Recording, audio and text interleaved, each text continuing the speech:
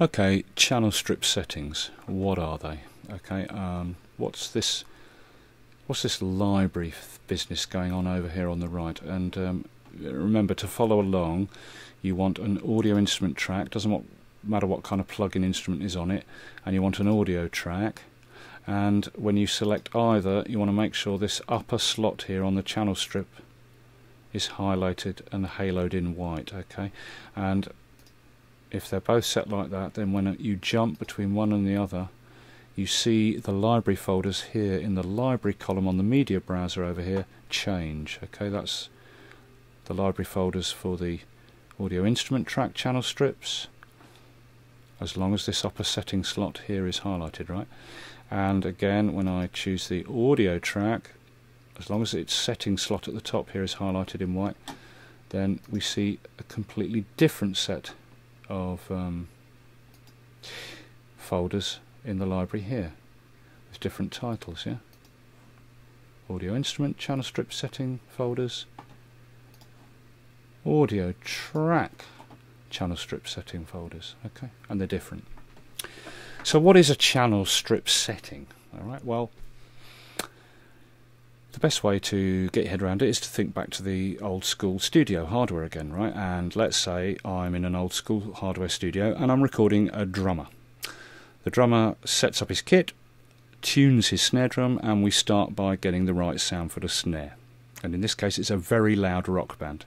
And so what I want is a really massive compressed snare drum sound, right? Really punchy.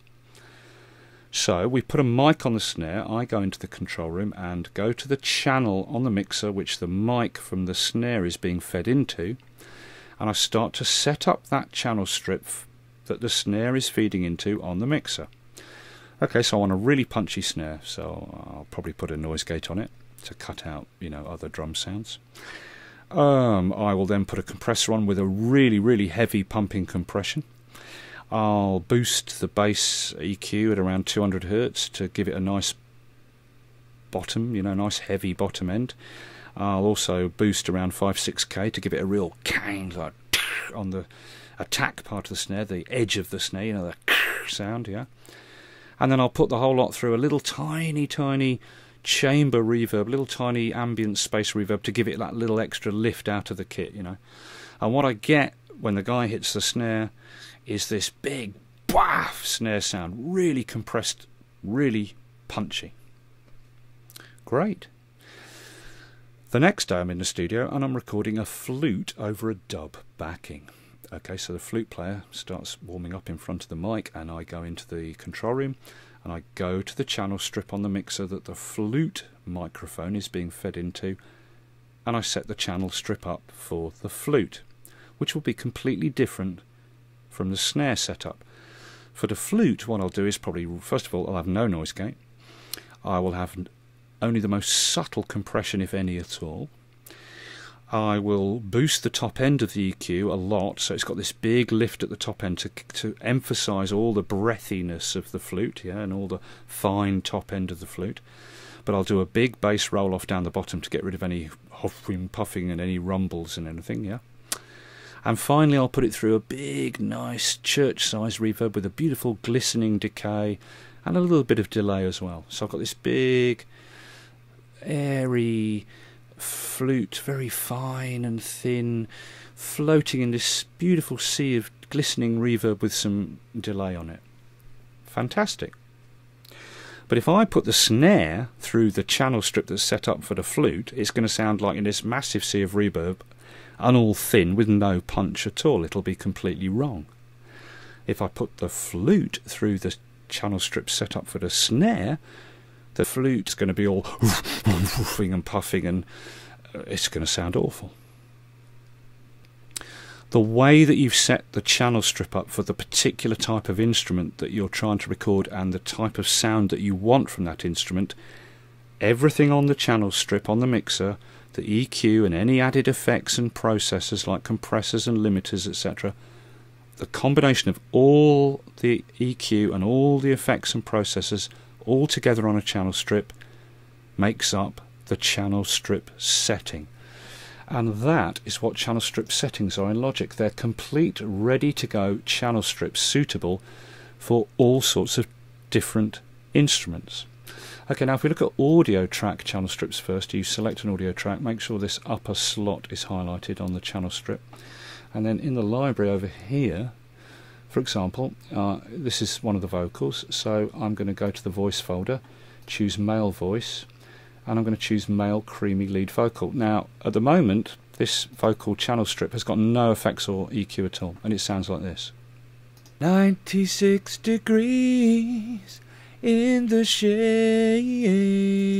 Okay, so now I'm going to apply the male creamy lead vocal channel strip to this channel strip for this audio track. Okay, so make sure this upper slot here is highlighted. Then you'll see your menu here on the right. You go to voice, male voice, and left click on male creamy lead vocal. Hup. And over here the channel strip has now been populated with all the processors and effects and EQ with the particular settings as they are, like for example this EQ curve, all together, which go to make up the sound called male creamy lead vocal, which is a channel strip setting that's been set up designed to put a male lead vocal through, and now it sounds like this. 96 degrees in the shade. Okay, now in my example I was talking about in the hardware studio, I said it would sound wrong if you put a flute through the snare channel and vice versa. So we can actually try that now. If I go still with the vocal track highlighted, I go to the drums and percussion channel strip folder in the library and choose acoustic drums, acoustic snare, and then I choose this punchy snare channel strip preset. It's going to add everything to the channel strip designed to give a really punchy snare sound. It's supposed to be set up to feed a snare drum through, right? So I left click, whoop, and the channel strip over here changes. Okay, now there's no EQ now, but there's a compressor, a noise gate, an enveloper, and a limiter. Okay, the combination of which is designed to give a punchy snare sound if you feed a snare through it. But we're now sending a vocal through it, and it sounds like this. 96 degrees in the shade. So you hear what I said about, you know, if you put a flute through a punchy snare setup channel, it would go and puff and huff and sound completely wrong, yeah? So that's what channel strip settings are. They're the complete set of effects and EQ that all together make up the sound in the library that's suitable for a particular type of job. Like, you know, you've got presets for guitars and bass guitars and vocals and drums, etc., as well as these warped, which are special effects channel strips, surround channel strips, and you've also got a channel strip folder called spaces, large, medium and small, and they're all reverb spaces, yeah, to give an instant large, medium or small sound to anything on a channel strip. You know, like this is male vocal hall, for example, which has added a compressor and a reverb, and it sounds like this. 96 degrees. Okay, so the beauty of this system is it gives you, especially the beginner, it gives you starting points. It gives you a complete library of channel strips suitable for any type of audio recording task that you're doing, any type of instrument. And once you've loaded up the channel strip, you can tweak to taste, okay? And you can also try experimenting with the wrong type of channel strip for a different type of sound. Like you could put a guitar channel strip onto a vocal like this. It now sounds like this. 96 degrees. See what I mean? Okay, so that's audio track channel strips, and the library contains all sorts of channel strips for recording any type of audio sound, guitars, vocals, drums, etc. Audio instrument track channel strips are slightly different. Let's look at those next.